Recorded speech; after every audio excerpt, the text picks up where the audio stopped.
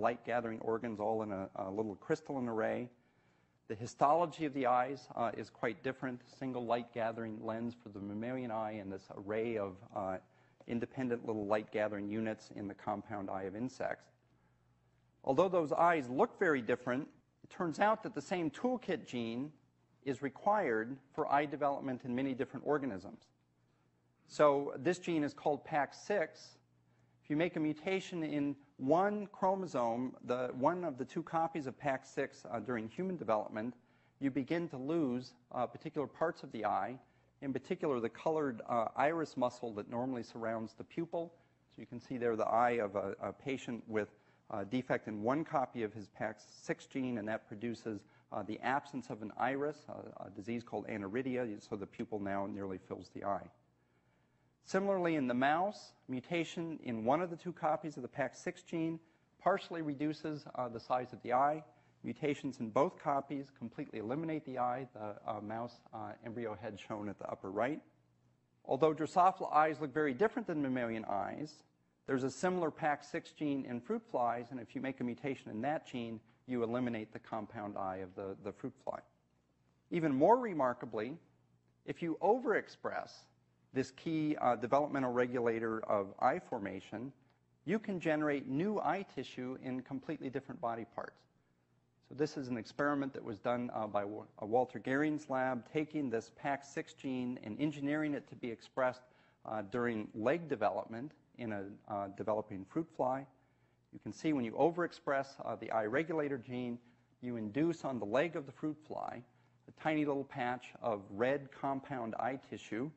If you do a scanning electron micrograph, that structure has exactly the kind of independent repeated eye unit that you would find in the normal fly eye. And remarkably, you can get that result whether you do the experiment with the fly PAX6 gene or with a PAX6 gene from mice.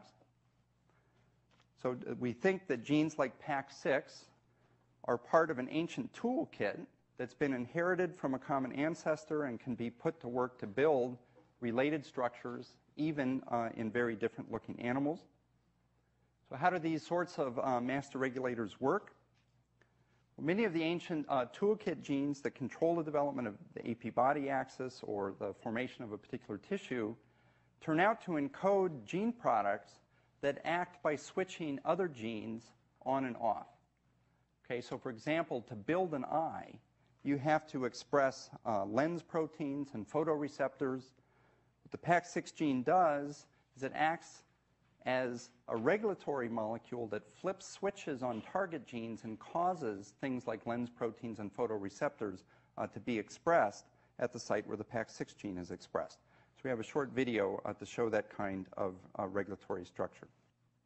So this is a gene with the yellow part of the DNA, the coding part colored yellow. That might encode something like a lens protein. It would normally only be expressed if an RNA polymerase lands on the gene's promoter and makes a messenger RNA from the gene. The coding region of the gene is surrounded by a series of regulatory switches.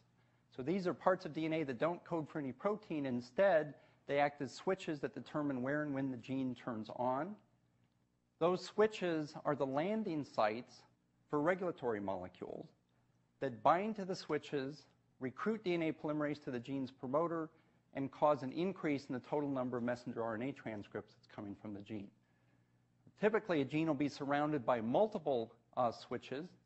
That allows the gene to be turned on at different times and places under the control of different signals and regulatory molecules. A lens protein in the mouse is also expressed in the liver, for example. It might have a switch where a regulatory molecule turns it on in the eye lens. The PAX6 gene is an example of a regulatory molecule that would bind to one of those switches. There'd be a different switch for turning the gene on in the liver. Okay, with that background on master regulators, let's come back to the problem of forelimb and hindlimb development in different animals. Forelimbs or hindlimbs are good examples of structures that vary in different ways along the anterior-posterior body axis. So forelimbs and hindlimbs can become wings or legs, short legs and hopping legs, spines and fins in fish. All vertebrates share another set of toolkit master regulatory genes that are involved in controlling the formation of hind limbs or forelimbs. So these slides show a series of chick embryos that have been stained with a blue dye. This is a method that allows you to look at where an individual gene is being expressed. So you see sites of blue at the sites where the gene is normally turning on. There's a gene called TBX5 that's expressed in the wing bud of a chick, but not the leg. There's another gene called TBX4 that's expressed in the hind leg, but not the wing. There's another gene called PITX1 that turns on in the leg, but not the wing. So all vertebrates have these master regulatory genes that are expressed in one limb or the other and help determine how the limbs normally form. Doesn't matter whether you're a fish or a frog or a chick or a mouse. These genes are turning on in one limb structure or the other. So what's happened in organisms where the development of one limb has been drastically altered? So we went through yesterday the example of completely losing the hind limb in natural populations of sticklebacks. And I summarized a series of genetic experiments that showed that a major gene located at the distal end of linkage group 7 controls the presence or the absence of the pelvis in these natural populations. So it's possible to actually also determine the location of these toolkit master regulators that are known to be involved in hind limb or forelimb development. And when you do that, it turns out that one of the hind limb master regulators maps exactly to the locus that controls the presence or absence of the hind fin in the sticklebacks. That gene is called the PITX1 gene, the one I showed you on the earlier expression slides as well. This gene actually plays several different roles during normal development. You may wonder why it's called PITX1. Well, in addition to normally turning on in hind limbs but not forelimbs, it also turns on in some other body tissues. It turns on in the pituitary and plays an important role in controlling pituitary gene expression. It also turns on in jaws and mouth parts. If you completely eliminate the PITX1 gene in a mouse, you shrink the hind limbs, but the mouse dies at birth with pituitary abnormalities and jaw abnormalities, craniofacial defects. In some ways, that doesn't look very promising for trying to use this gene to evolve a new structure in populations that are subject to a full range of fitness constraints in the wild. On the other hand, if you look at what's happened to the PITX1 gene in sticklebacks, the protein coding region of the gene has not changed at all in marine and pelvic-reduced sticklebacks. In contrast, if you look at where this toolkit gene is normally expressed in embryos, there is an obvious difference in PITX1 expression. So now we're seeing blue at those sites where the PITX1 gene is expressed in either a marine or a pelvic-reduced population. You can see in the marine population expression in the blue mouth and jaw regions.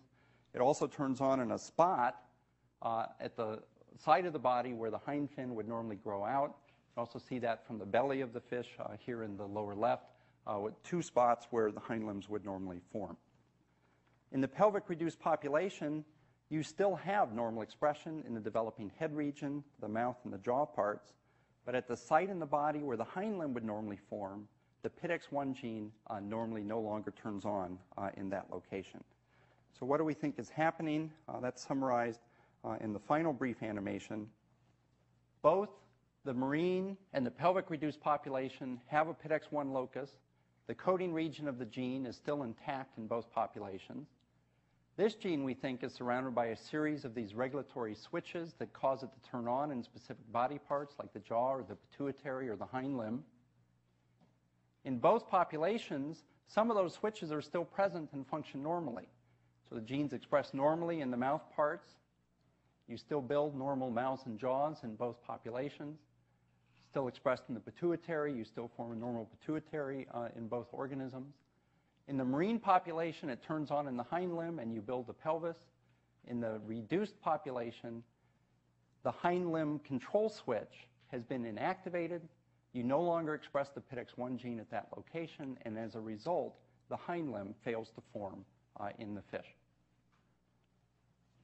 Okay, you'll hear from Sean that similar tweaking with these switches that surround genes provides a very flexible method for evolution to use to create major changes, morphological changes in particular body regions, but still preserve the overall viability, the coding region, and the expression of the genes in other tissues.